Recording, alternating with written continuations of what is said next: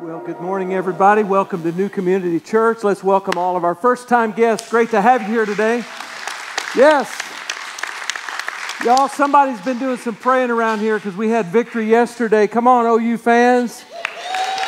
Woo! Are y'all ready? Y'all came ready this morning. Everybody's got their coffee. You're ready to go. So good to see you. I love second service.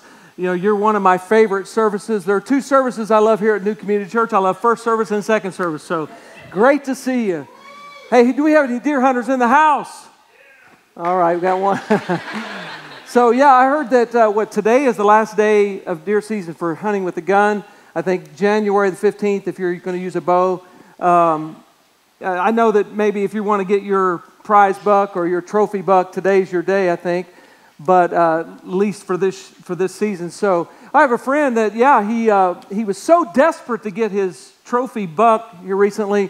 He hadn't. All of his friends had shot something, had their kill. He hadn't shot anything or seen anything. So he was going out and just desperate. He took a friend, and they were out there all day. Didn't see anything.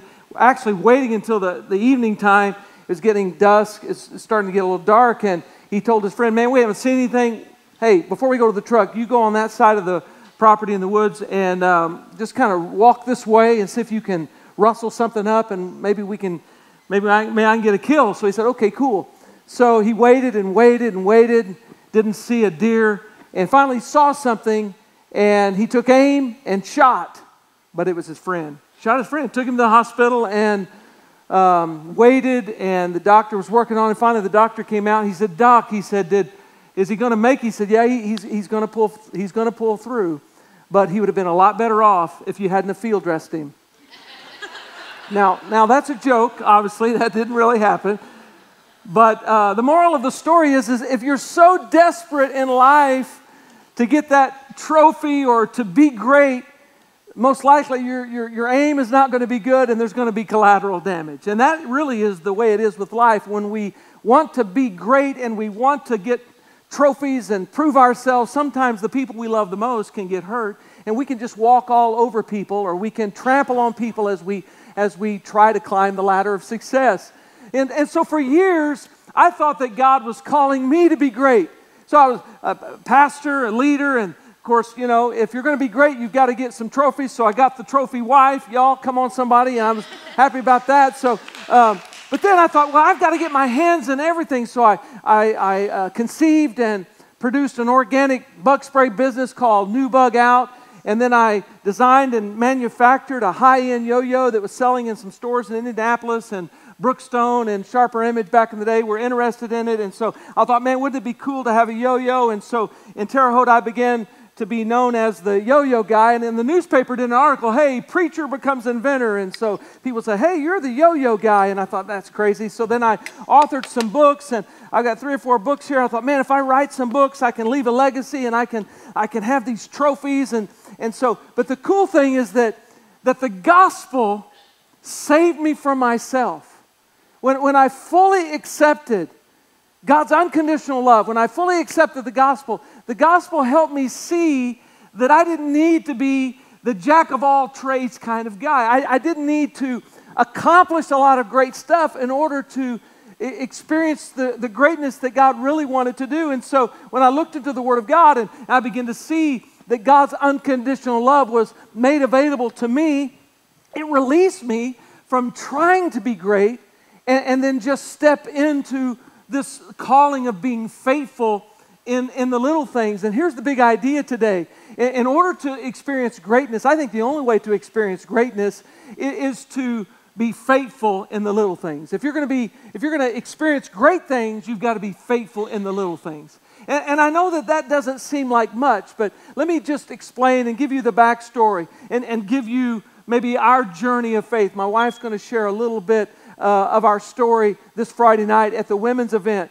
It was about 10 years ago. God's assignment for us was to take a 70-year-old religious church and to transition it to be a life-giving, Christ-centered oasis in Terre Haute, Indiana.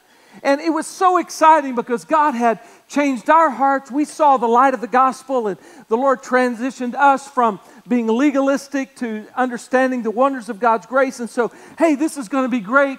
Told the board and the church we're all ready for it. And it was like watching an episode of Running Wild with Bear Grylls, biting snakes' heads off and drinking buffalo urine. So exciting, but then it became real. It became terrifyingly real. And instead of running wild, we were walking scared, and we were having to just walk it out. It was a slow and painful and fearful process. And I'm just going to be honest with you this morning. When you are called to do something faithful, and you're just being faithful one step at a time, you can become insecure. You can feel intimidated. You can feel like maybe you're insignificant. And knowing this and seeing God's work in our lives, we knew that God was not calling us without equipping us. We knew that God had positioned us, but He was going to empower us to do what He had called us to do if we would just be faithful.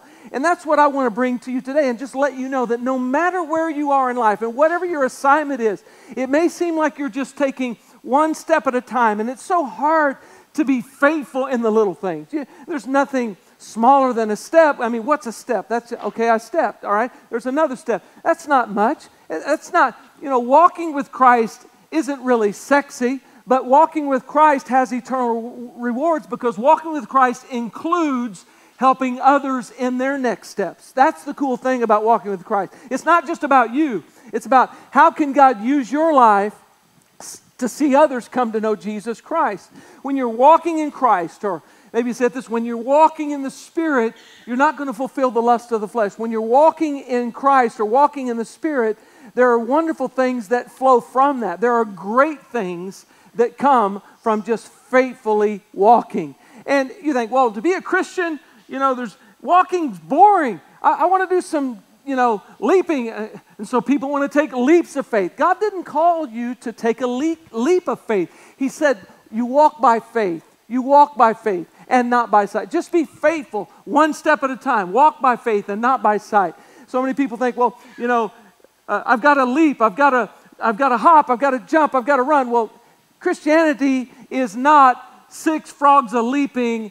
It's not 7 rabbits running or jumping, and it's not 8 grasshoppers hopping. No, it's more like sheep walking. And that's so boring, right? I mean, who wants to just walk?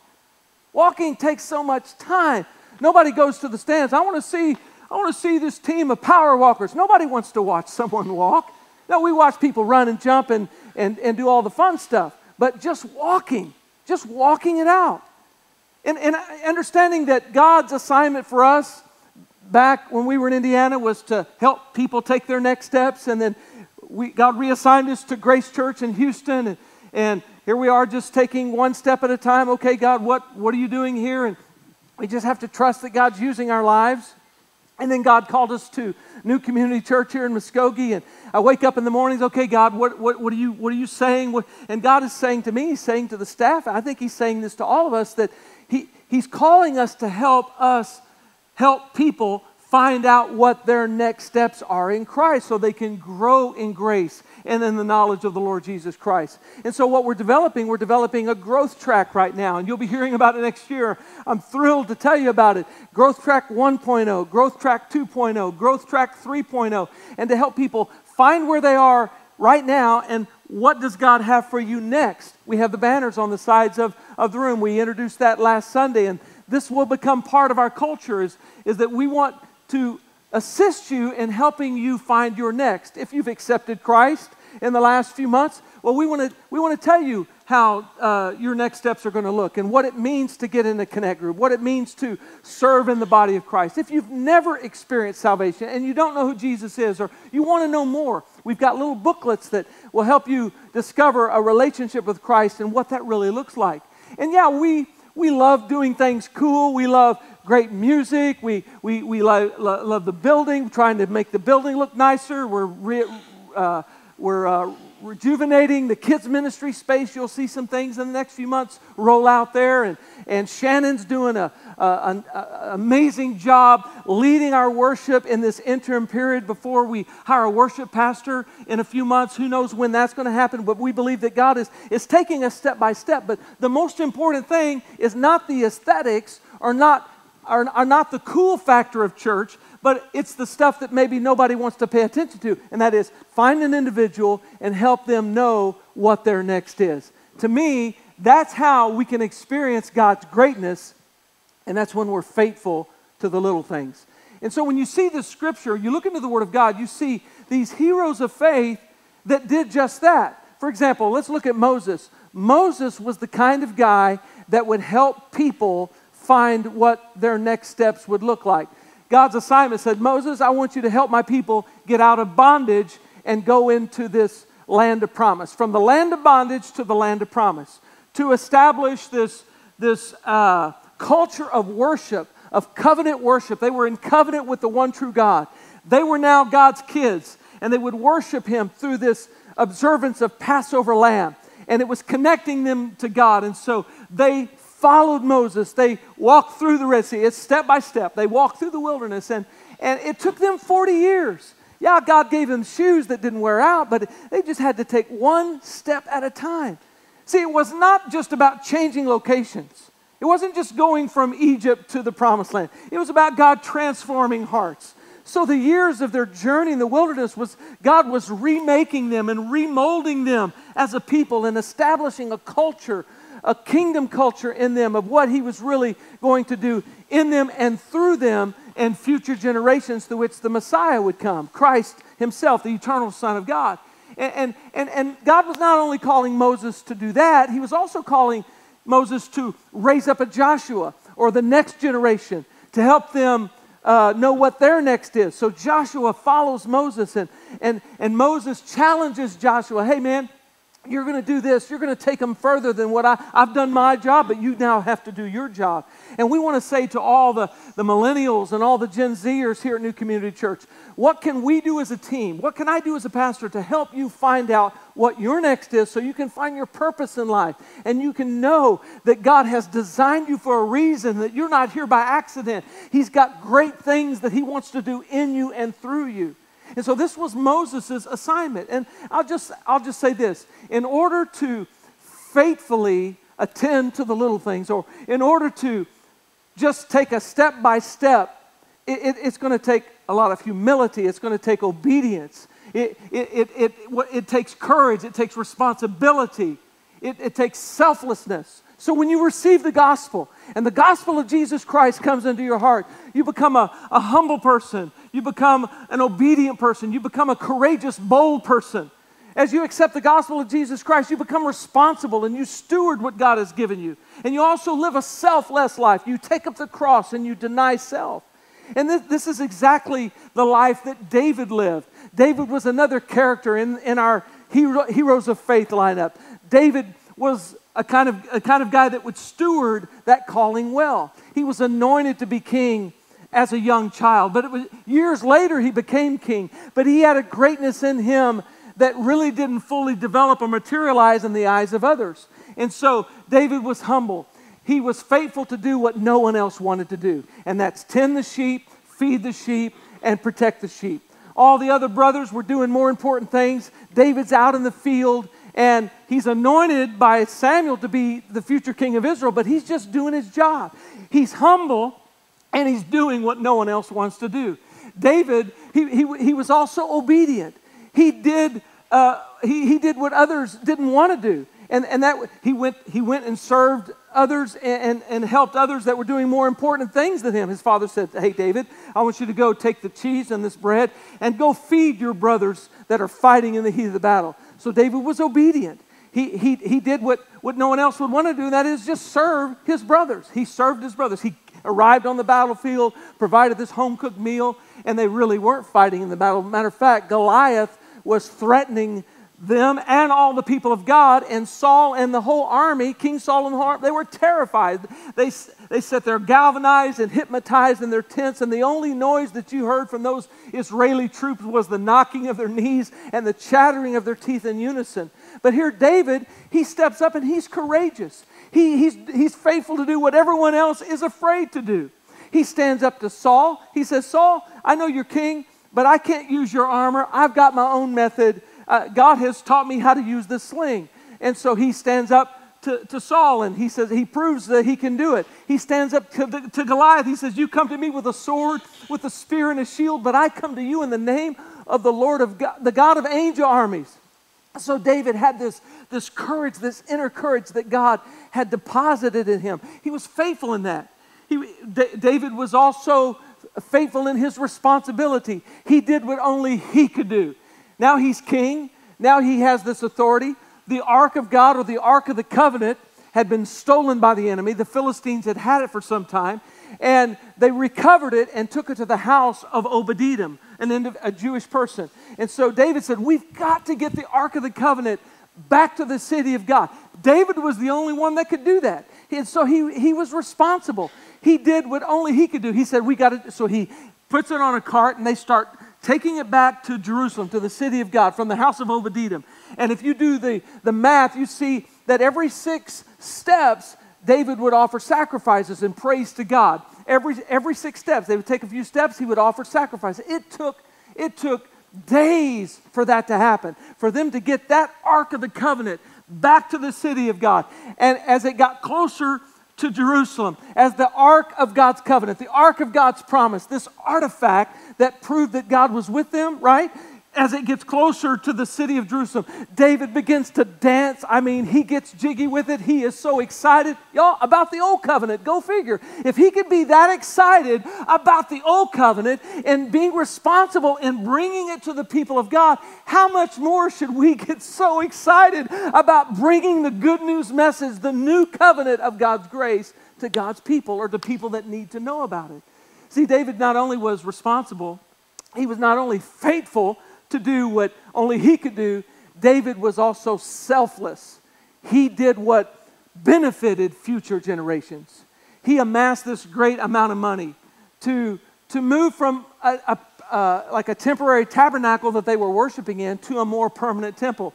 Moses brought the tabernacle, a mode of worship. They went into the land, established it. David's now king. David said, we've got to have a permanent house of worship. And so he raised all these funds. But he did it knowing that he may never get to see it. He empowered and equipped his son Solomon to follow in his footsteps. So, son, we've got to do this. We've got to build God a permanent house so people can worship. And so David didn't even get the credit for it. David, no one praised. They didn't call it David's temple. They called it Solomon's temple.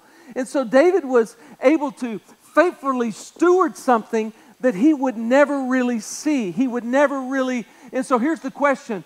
Are you willing to faithfully invest? Are you willing to invest in something that you will not personally benefit from or get credit for in this lifetime? I think that's the definition of being faithful. Sticking with it. Not giving up. I know that you might be in a job, or you might be in a place in life, and your assignment in life, you're just like, God, I don't like this. This is boring, and I don't feel like I'm really fulfilling my calling. I'm telling you today that if you just stick with it and you just stay faithful, you just share the gospel, have those conversations, love people, be kind to people, show the fruit of the Spirit. And if you're just faithful, one step at a time, you're going to help others find their next step. Let me give you an example.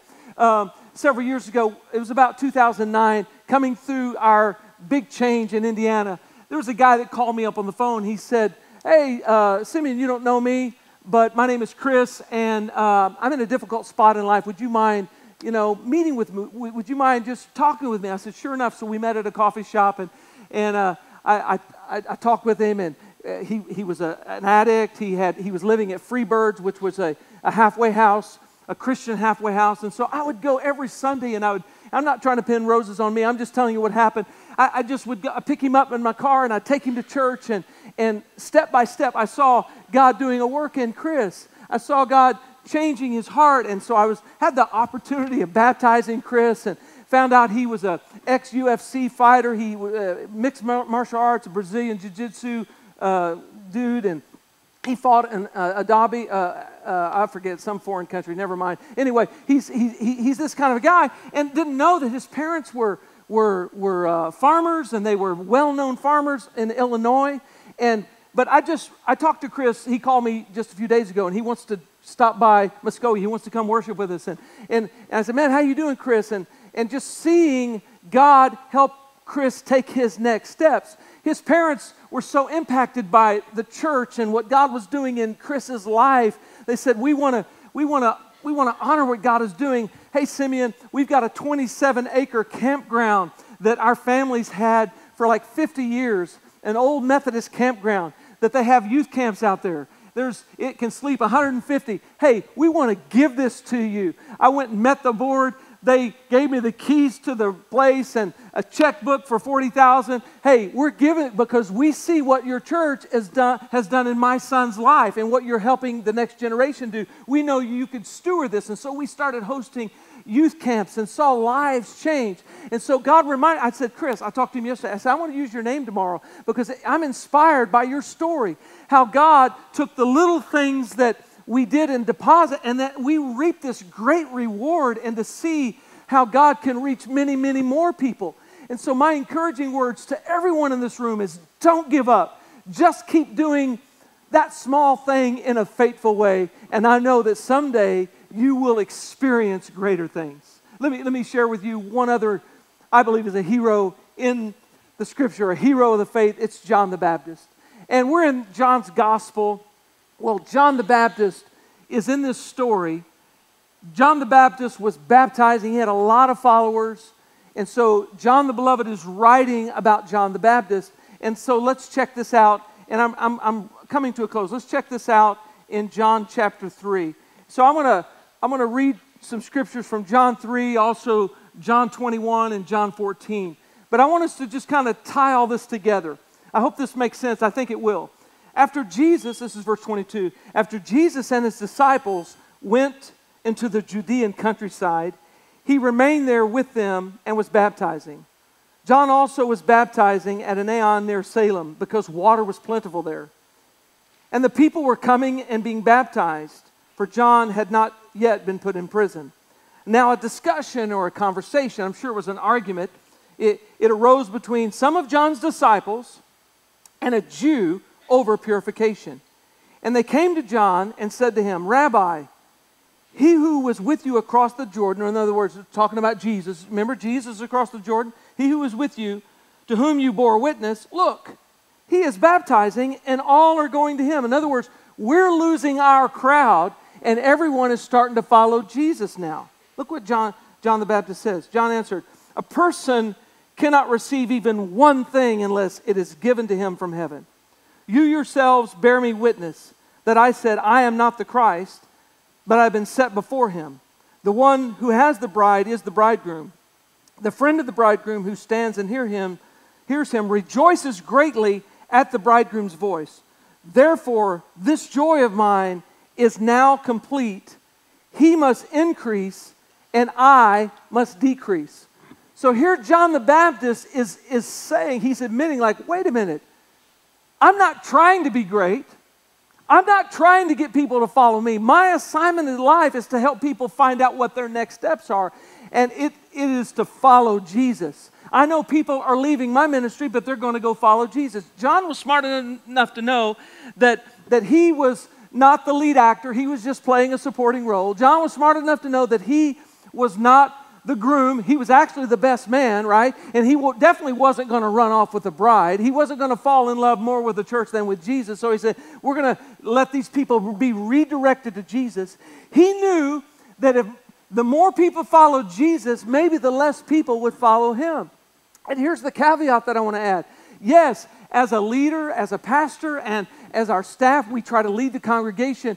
My word would be, don't just follow me or follow us. Follow Jesus Christ.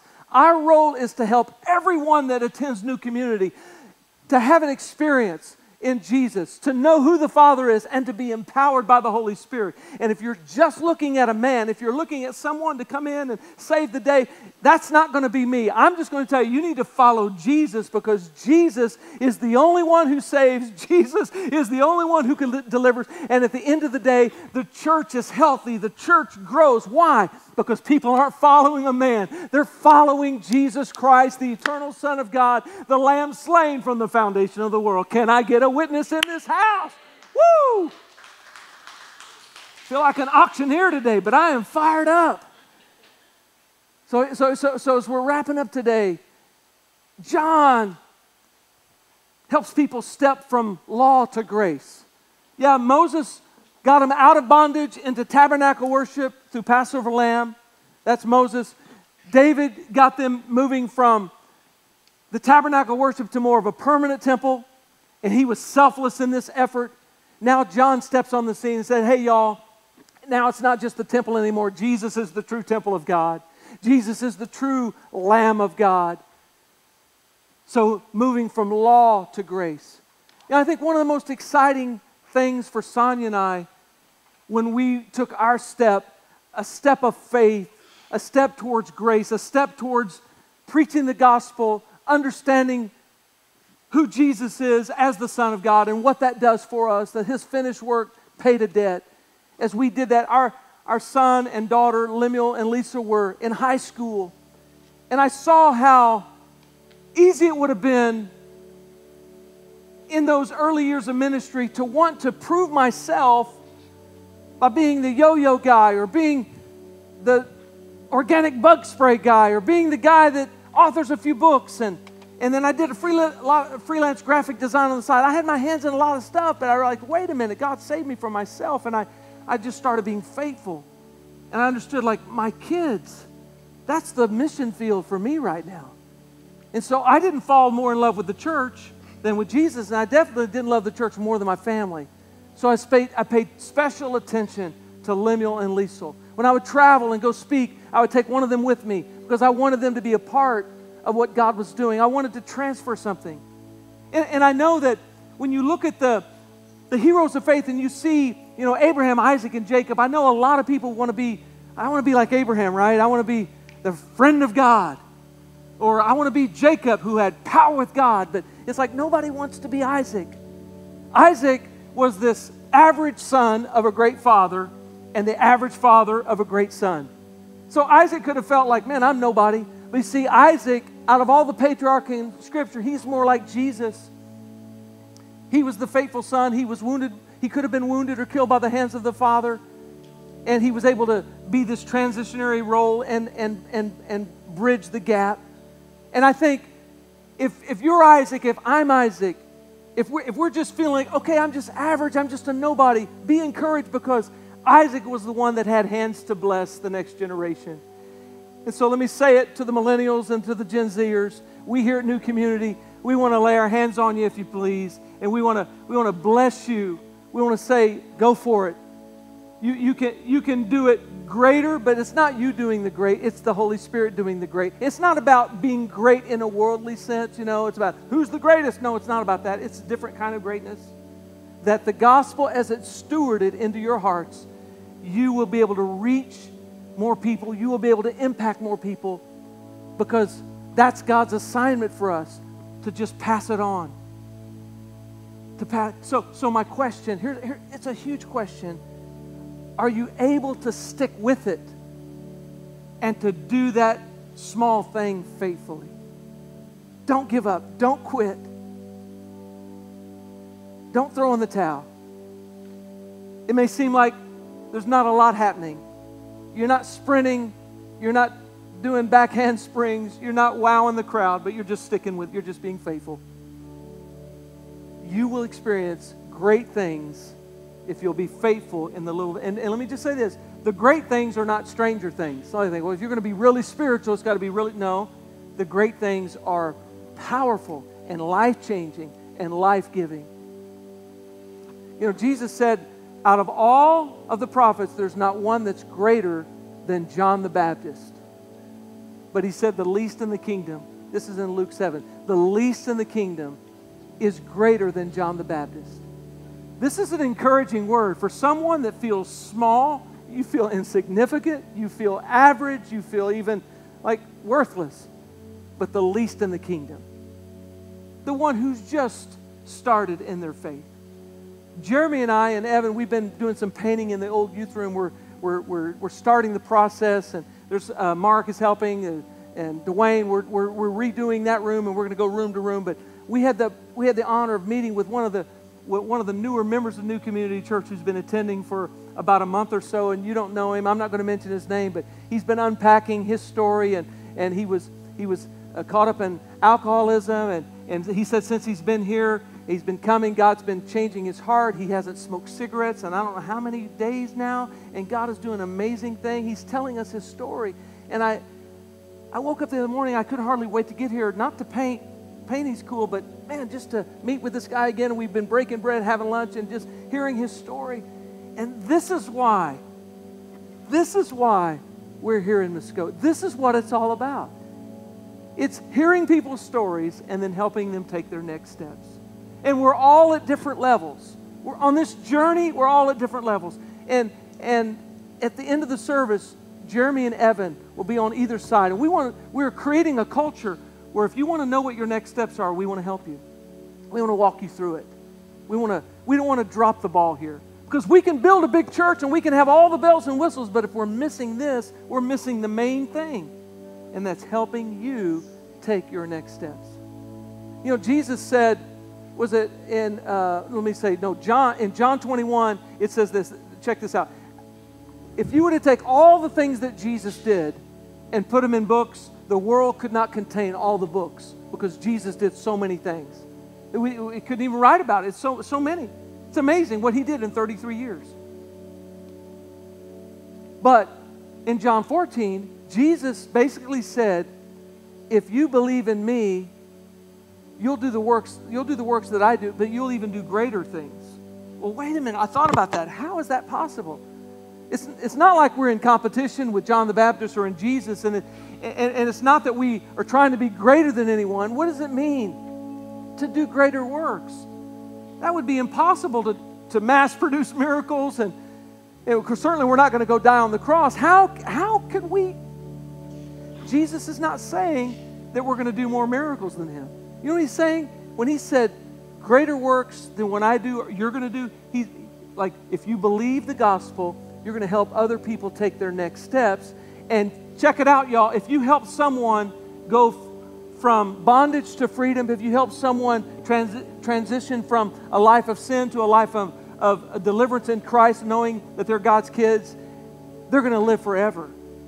They're going to inherit the earth. It's an eternal existence, which is greater than opening the blinded eyes. It's greater than unstopping a deaf ear. It's greater in the sense, not that you're doing it, but it's the God in you doing it. And so whatever you ask in his name, he does it as it relates to sharing the gospel. Lord, I want to impact my world. I want to see my friends come to know Christ. Jesus is going to use your life, and you will experience great things. You say, well, wow, man, I'm so intimidated. There's so much darkness in the world. The world's getting more and more wicked. There's the spirit of Antichrist, and people are just so opposed to even want to accept the gospel, and you can have this fear factor creep on you. But 1 John 4 basically says that, yeah, there's this spirit of Antichrist and people that do not say that Christ is come in the flesh. They're not of God. But he said, he's checking out, he said, greater is he that is in you than he that is in the world. The God in you, because of your faith in Christ, there is so much greatness, so much of a deposit that's been placed in your life. And God is asking you to step it out. And it's once, just be faithful. And your life is going to have a huge impact. Don't give up. Don't quit. Our assignment in Grace Church, I took off my lead pastor hat for 4 years, and I stepped into a lesser role in a mega church. And sometimes it can just seem so, you're invisible sometimes in such a large crowd. My wife and I just were faithful. Have Bible studies, love people. Got a text just 2 days ago that just blew my mind. Thank you for the seeds planted. And so I feel like the Lord showed me that, you know what? Nothing goes unrewarded This is kingdom work we're doing. It's supernatural, it's spiritual. It's awesome. Let's stay with it, y'all. Be faithful. Be faithful. Be faithful. Won't you stand with me? What a great day this has been. I've enjoyed teaching God's Word. And I pray for you this week. I pray that God would truly open your heart so that you can receive with meekness the engrafted Word which is able to save your souls. And before we worship, and just pause, push the pause button just for a minute, I want to pray for you. Father, I thank you for this church. I thank you for this group of people, this body. Thank you for the work that you're doing in us. And Lord, yeah, we admit that we're all at different levels, and some have been in this thing for a while, some are new to it. I pray that you would just give us the confidence, the courage, the boldness to just ask you what our next step should be as we walk the Christian walk. I pray, Lord, that as you equip us and empower us, help us, yes, to steward that and to help others find their next steps. Because we know, Lord, this is not just about us. It's not just about us. It's about what you're going to do through us and then in the lives of others. And we pray this in Jesus' name.